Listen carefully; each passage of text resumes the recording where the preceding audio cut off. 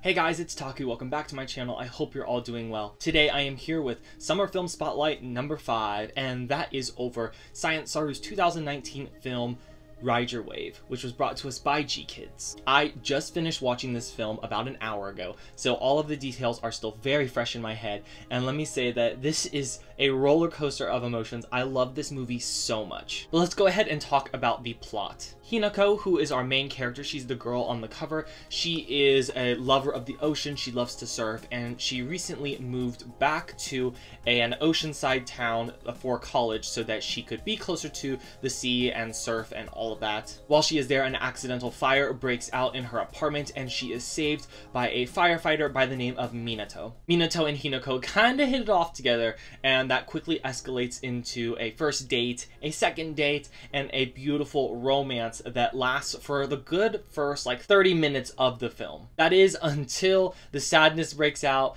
and this is a minor spoiler, but at the same time it's in the trailer and it's like the punch of the movie, so I don't know if I should even worry about it. But in case you are turned off, just know that it gets my full recommendation here. But after the first 30 minutes or so, Minato does die tragically in an accident, saving someone else's life, and this leaves Hinako to kind of hallucinating about seeing him in the water. They share a very special song together that kind of unites them over the course of the movie, and this song, whenever she sings it, whenever she like thinks about it, it like conjures images of Minato in the water. So it leads her to first just turning on the tap water, holding up her glass and singing that song just so that she could see his face again and kind of talk to him through the glass. But then things start to get weird when she's carrying around a water bottle that she can see him through, and eventually she fills up this large plastic porpoise like little whale doll and is carrying him around. Like, it's really funny. It's a very beautiful and funny and youthful take on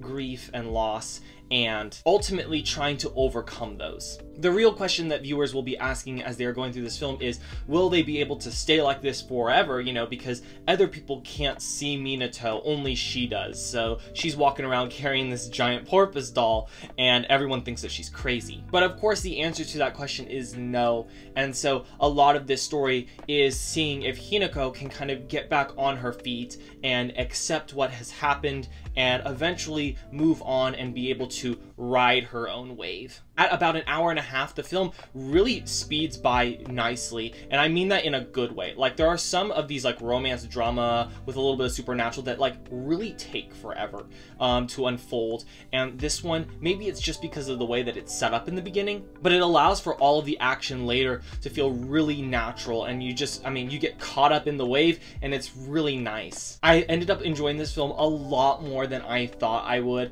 I'm actually on a bit of a Masaaki Yuasa kick right now, so I'm like watching Japan Sinks, Japan 2020 on Netflix, and then when I hopped over and watched this, I was just like, oh my gosh, Masaaki Yuasa is a brilliant director. And I bring up the director because normally he kind of grabs these weird little quirky supernatural type of gigs, but with this one it is purely almost, you know, just romance. A lot of people are going to be able to relate to this when they're watching it, and even if you don't have, you know, your own love, this is such a beautiful film that will make you fall in love with these characters. I'm not gonna lie, I was living vicariously through these two because they are absolutely couple goals. This movie is so cute. But Minato's friend Wasabi, who is also a firefighter, is like a really kind of soft cinnamon dough ball character in his own right. He's clumsy just like Hinako is, and he makes lots of mistakes, but he's very adamant on, you know, pursuing his own dreams. And there is a sub kind of romance plot with him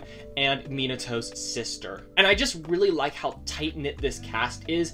The story, the plot, the characters, just the relationships, all of it fits together so nicely and succinctly. I think if this film were any longer, it would have dragged on too long. That, and you would have had to introduce some other weird sort of background thing that just didn't need to be there. So in that regard, I think it is a really nicely, tightly directed film that, yeah, a lot of people are going to be able to enjoy. There is a bit of a supernatural twist at the end, of course, because it is an anime movie. And I am someone who really likes seeing oceans and seasides and water. Even though I have yet to go to the ocean personally, I am inspired by seeing the sea. And so to see all of this animated very fluently and just with Masaaki Yuasa's wild direction style, it's just a really cool film because water can take on just about any shape that you want. I mean, heck, it takes on Minato in this movie. And so just seeing the way that water is animated, all the waves, it's really beautiful. The colors are very vibrant.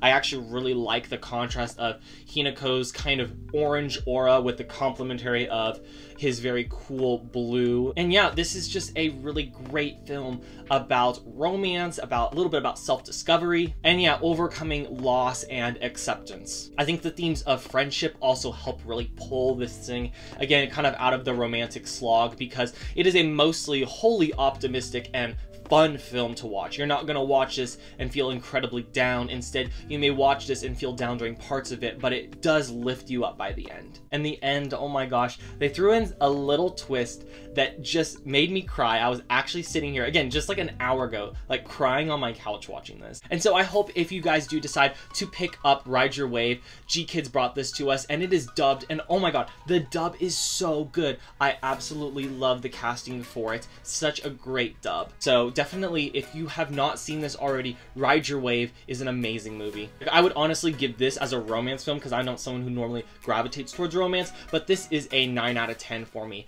I love seeing all of the water animation. I love the fun, quirky direction style. And again, it is a romance drama about loss and grief without being too heavy-handed. And that's what a lot of people are going to get out of this. So guys, thank you so much for watching this Summer Film Spotlight. Let me know if you have seen Ride Your Wave or if you've got any of Masaaki Yuasa's films that you'd like me to check out. I think I do want to hit up Lu Over the Wall sometime before the summer ends. So if it's not the next one, you will hopefully see Lu Over the Wall sometime. And I also have The Night is Short, Walk On Girl. So looks like we might be in a bit of a Masaaki Yuasa kick for a while. But guys, thank you so much for watching this video. Definitely, again, let me know your thoughts, and till next time.